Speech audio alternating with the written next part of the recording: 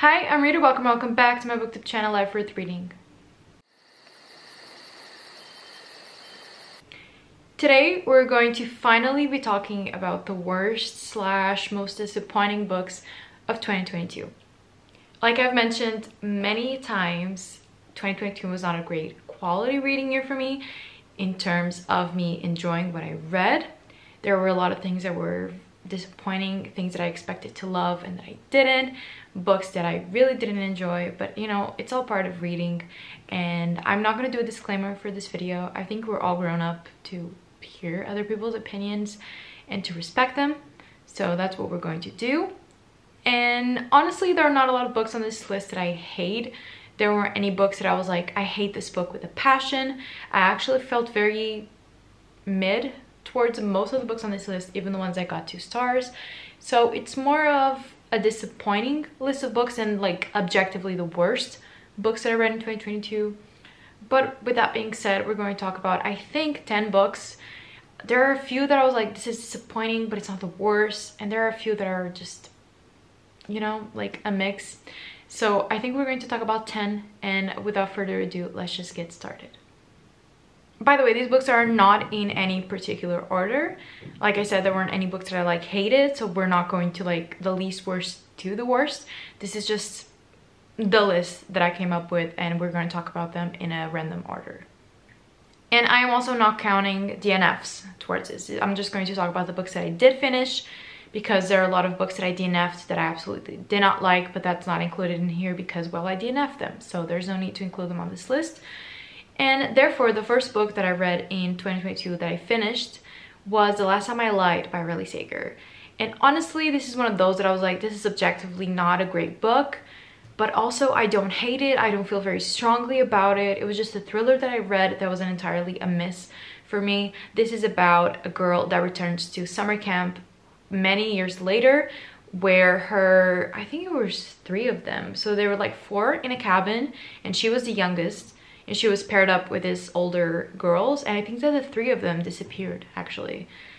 I can't remember quite because I read it a year ago, and so she returns to the summer camp all those years later. They never found the girls, they never knew what happened, and so it's like the last summer of this camp. And it was just, let me tell you something. I do appreciate Riley Sager as an author because he does know how to set a vibe.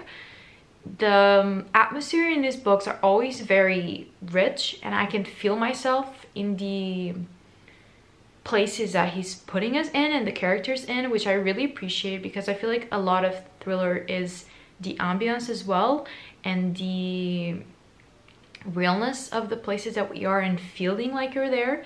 So I really did feel like I was there. I loved the atmosphere in this summer camp. I loved the vibes and just the setting a lot, but the plot really, God, it really failed me.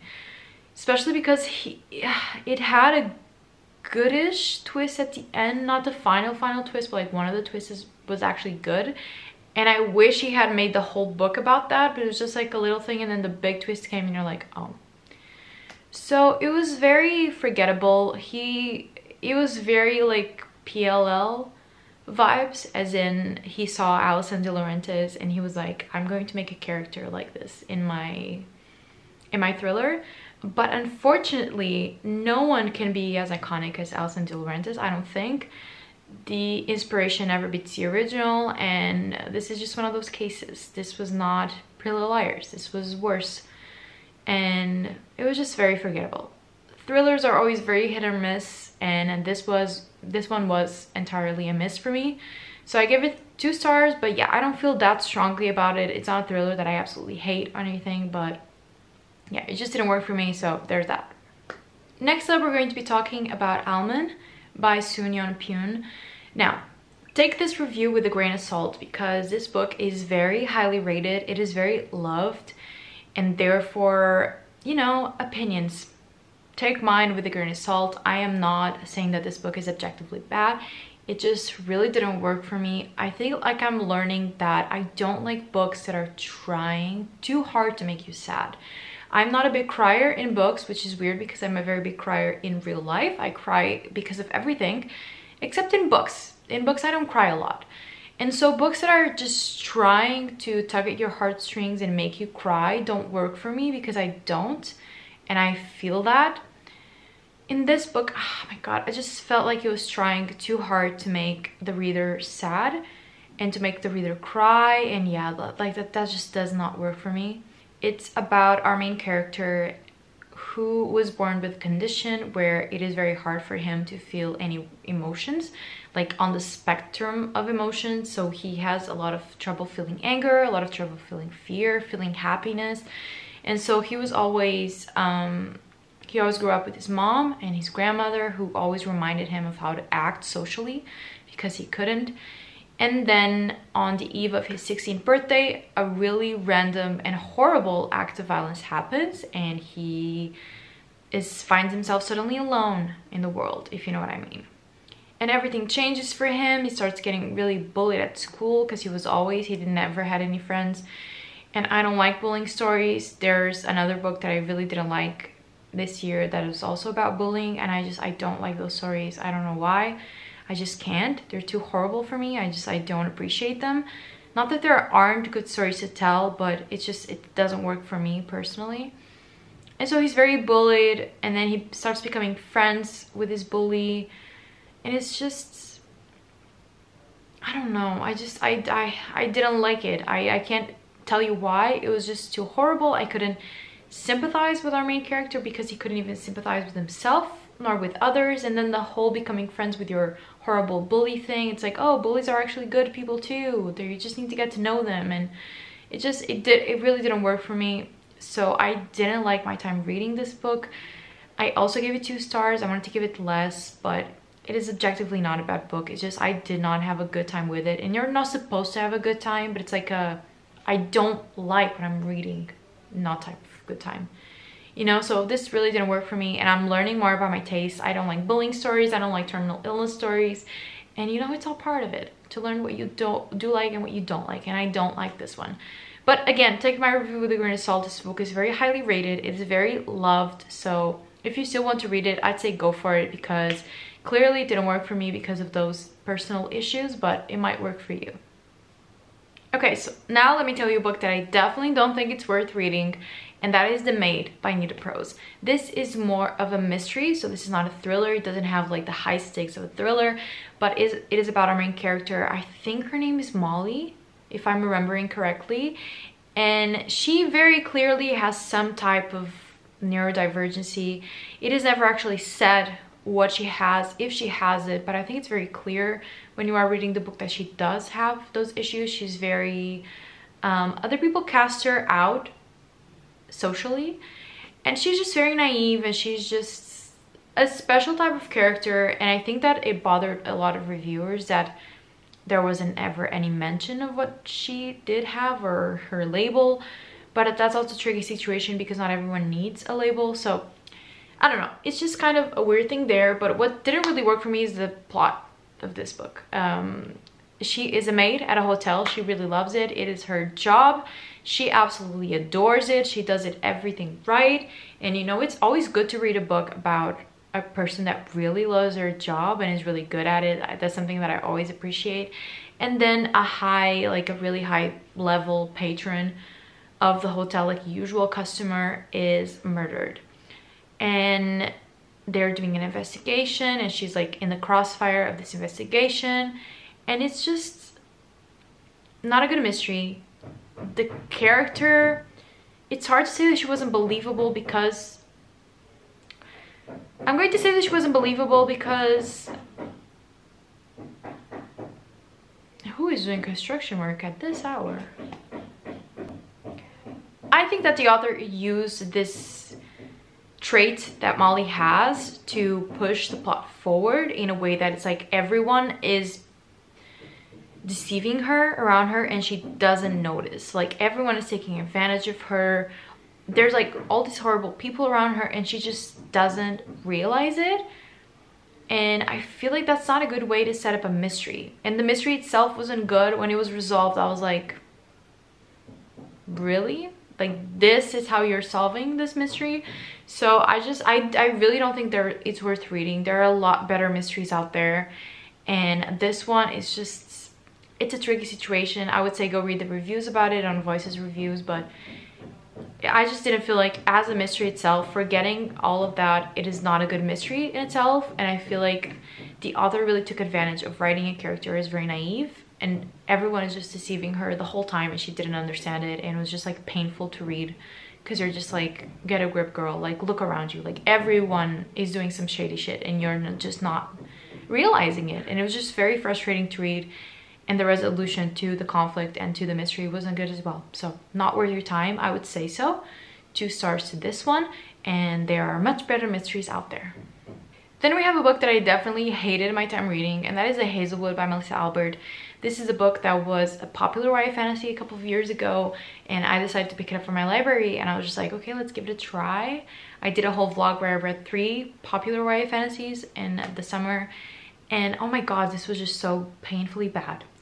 It is about our main character Alice, whose grandmother wrote this very cult classic, very mysterious fantasy books, and they became like a really popular like cult classic, but all the copies disappeared, and she always felt like bad luck was following her and her mom after her grandma died, and so they moved away a lot. And then one day her mom disappears, and she is like determined to find her, and she realizes that like maybe the stories aren't just stories, maybe this is a real world that her grandma had access to. And she gets a guy from her school that's really into her and really into what her grandma wrote to help her out. But like, our main character was the worst. She was absolutely the worst. She deserves no empathy. She deserves no sympathy. She deserves nothing.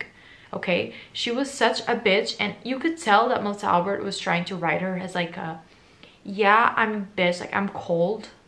But no, like she was just horrible. Like she was just a horrible person. This man that was helping her out, I'll never forget like one of the parts where they're in a car together and she's driving, and she got like mad at him for something. I don't remember what it is.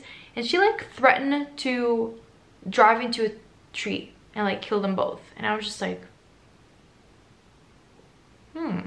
this is not good. This is not good, girl. Like, get up. Like, get out of the car. And I didn't like the character at all. And then when we finally got to like the fantasy part, it was so messy. I couldn't understand a single thing that was going on. I couldn't tell you where they were, what they were doing, what was happening. I had to read each page like 2 times, and it still didn't work. I still couldn't understand what was going on.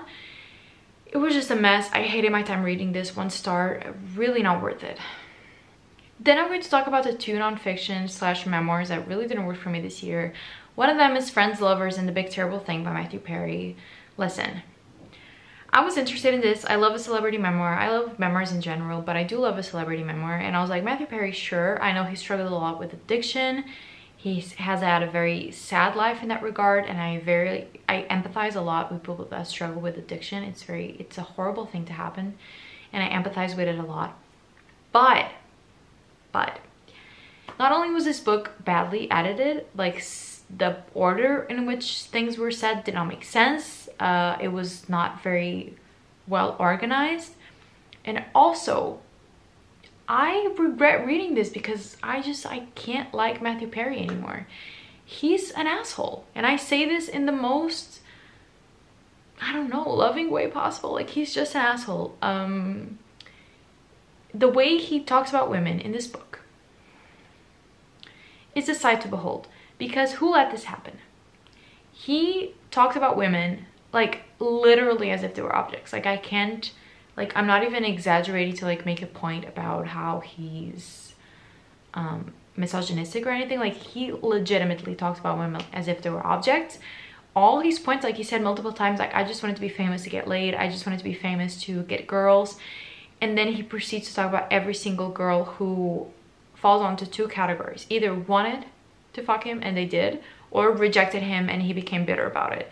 Those are the only 2 categories in which women stand. Once and did get laid with Matthew Perry, rejected him. Like, the way he talked about Jennifer Aniston was really gross. The way he talked about Julia Roberts was really gross. Like, he fully like exposed so many celebrities, and it was just like, who allowed this to happen, you know? Like, what did Matthew Perry think this would bring to his memoir?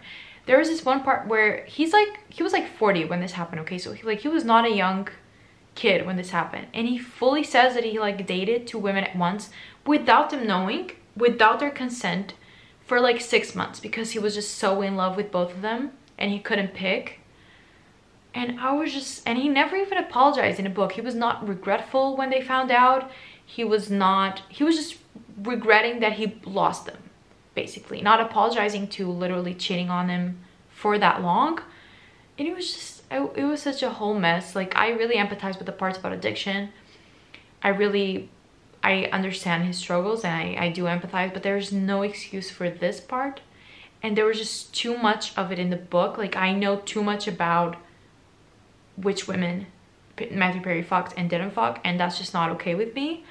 And I just keep thinking, like, they probably did not authorize this information at all, and he still put it out there for the whole world to see.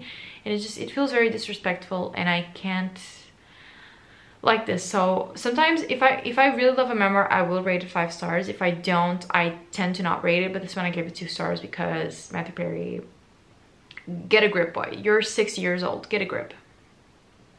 And then the other memoir slash nonfiction that I rated badly is How to Be Alone by Lane Moore. I thought that this book is very deceiving. First of all, don't read this book if you think it's going to be a nonfiction about how to be alone, because it's not. It's just our... Why are they doing construction work right now? It's about our narrator, Lane Moore, talking about her life and blaming every single person around her for everything that they did wrong to her. It was just, I can't explain how unlikable she was. And it was just her the whole time shitting on everyone else around her and how much she has suffered her entire life. But she never even goes into depth about why she doesn't have a family or what happened, like how she was treated, because she just complains the whole time about absolutely nothing. Every guy she's ever met has done her so wrong. Every friend she's ever had betrayed her. Everyone she has ever met did her wrong. And it's not her fault at all in any of it. And then there are also some parts where she's just like praising herself, and she's like, oh, I'm so... And then she's just like, oh, I'm so cool. Like, my band, my this, my that. Like, I'm so awesome. And it was just... I gave it a bad review because this is not what the book was supposed to be about. And it does not say that this book is a memoir about this person and her struggles. It says that it's a nonfiction about learning how to be alone, and it is not. That's why there's a bad rating. She was very unlikable. Go read the reviews for the Goodreads, because people put it in much harsher but better ways than I do, because I didn't like this book and I don't recommend it. Then we have another mystery that really didn't work for me, and that is Daisy Darker by Alice Feeney. Listen, I've never read an Alice Feeney before. I might try another one, but this one just didn't work for me. It is about our main character whose grandma also lives in like a very isolated island, like a reclusive little house where you can always only get by boat. And they are there, the whole family is there to celebrate the grandma's 80th birthday, because they've always said that the grandma was going to die on her 80th birthday. It shows she gathers the whole family there, and the family is so unlikable. Oh my fucking god. The only people that are likable is the main character, Daisy, because the whole other family they're horrible, okay? And then they find the body of the grandma, and then they start dying off one by one, and you have to figure out what's happening. It's very Agatha Christie. I did love the vibes. I love the setting as well, because I do love a one-by-one mystery. But the twists, oh my god. They can really make or break a mystery or a thriller, and this one, it broke. It broke for me. I can't remember the last time that I hated a twist so badly. I was going to give it 3 stars, but yeah, it put me down to 2 stars, because I'd say read it just to see what you think of it, because it is a very curious ending. But for me, it really didn't work. No. And I didn't like it. Then the final thriller mystery on this list, because like I said, those are the most polarizing ones. This is Confessions by Kane Minato. I was really enjoying this book at first. It is about a teacher whose really young daughter dies on school grounds, and she realizes that it was two of her students who did it. And so the book starts with her exposing who did it without actually saying who did it, but she's like, I know it was you, and now you're going through it. But unfortunately, the longer I read it, the least that I liked it, because it was one of those books where you're just seeing the same exact thing but from different angles, different perspectives, and so it just got so repetitive that when I got to like towards the end of it, I was like, I've been reading this, I've read this so many times already. I just don't particularly like when books are organized that way or constructed that way, because it just gets very repetitive. You're like, I've seen this, you've showed me this, and just because you added this one detail does not make it any more interesting than it already was. And yeah, it just got progressively crazier, and I just I know you always have to suspend your disbelief when it comes to mysteries and thrillers, but this one, it was just very, maybe a little bit too out there for me, a little bit too crazy. I don't know, I was really enjoying it in the beginning, but it just, towards the halfway point, I was like, I'm done with this already. Like, I have seen everything you have to show me, and I don't feel like the ending really made up for it, in my opinion. But again, take this with a grain of salt. A lot of people love this book. Give it a try if you want to, but it really didn't work for me. I would have loved to have it some other way, where it's like a revenge story of a teacher, but just maybe the book like constructs it in a different way. But it is what it is. It wasn't for me, but maybe it'll be for you. The next one is The Beautiful Ones by Silvia Moreno Garcia. This book is probably like one of those where it's like really disappointing and not objectively bad. Again, a lot of people love this book. I don't want to shade anyone. A lot of people love this book, so give it a try if you want to. Take all the opinions that you hear with a grain of salt, because, you know, it's just an opinion. It is what it is. And this book is about our main character, whose name I don't remember. I just remember one name in this book, and it's the character that I hate. So good job on Silvia Moreno Garcia for making me remember the character that I hate, but I can't remember our main character's name. But our main character, this is set like during kind of Victorian times, but like with a mix of fantasy, which sounded like it would be perfect for me. I buddy read this with Jess over from Verity Books, and we both didn't like it.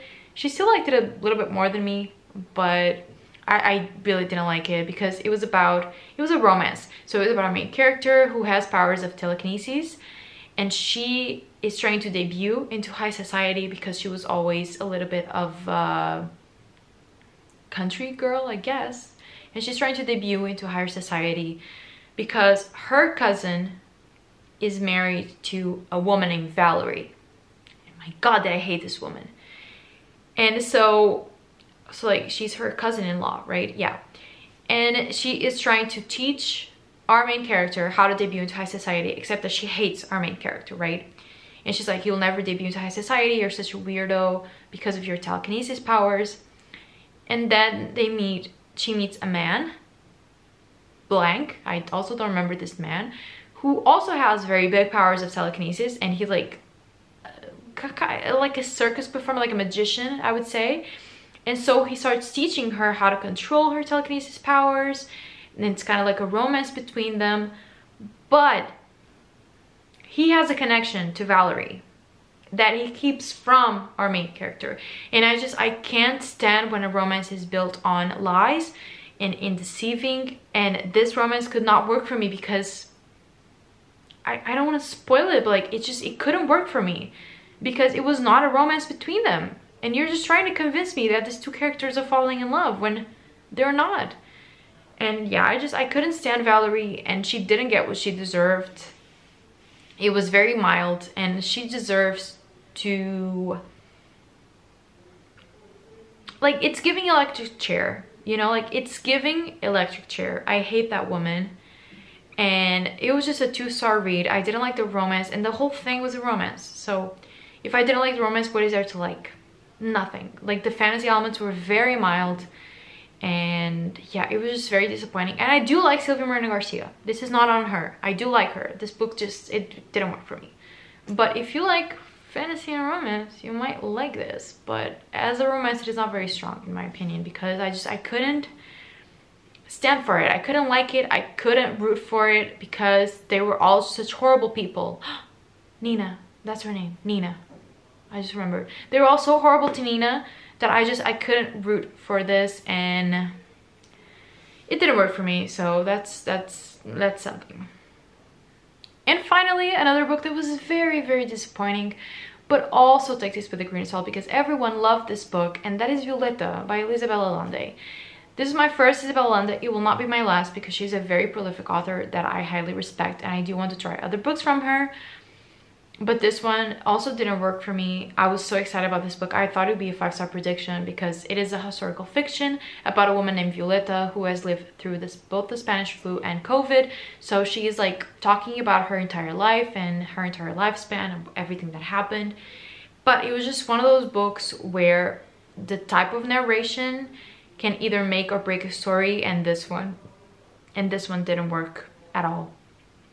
It is entirely like written by Violeta in letters, and it was just the most telling and not showing book I've ever read. Like, I couldn't feel any emotion throughout the book because everything was just so bland.